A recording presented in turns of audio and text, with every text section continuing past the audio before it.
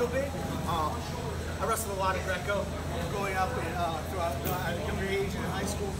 So we're gonna hit a little throw that I really like to hit. Not only in Greco, but also hit it a lot in college, folk style, also in freestyle. All right, so we're gonna be working off this under-over position. Now it's really important for my partner to work with me. This move isn't gonna work if I'm not getting the correct feel. First of all, I wanna make sure my partner has his hips out, all right? If he's really standing up and into me, I'm never gonna hit this move. So I want his hips out a little bit, hanging in this position. So what we're gonna do is I'm gonna pummel with him a little bit. It's very common in wrestling. See him fighting in here, fighting in here, fighting.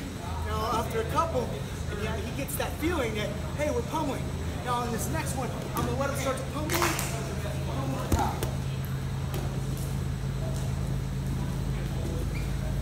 So what I'm trying to do, and I'll do it a little bit slower for you guys, is, and I like to hit this from both sides, honestly. So I'll switch sides this time. When we're pummeling, what we're doing is we're sitting our hands in here, fighting in, right? And then the reverse side, right? Now after a couple of those, I'm acting like I'm fighting in. And right as he starts to fight in, his elbow goes over, boom, over the top of the head.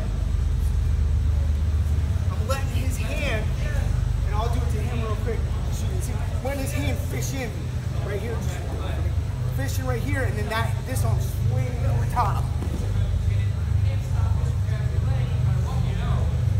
A little weird if you don't hit many headlocks, but basically, I don't have a big step on this, if a step at all. Here, then here, as he swings this over, boom, I'm just pivoting my knee down to my knee. So I'm already right here, pummeling, I'm coming over top. Questions? Let's go try it. 1, 2.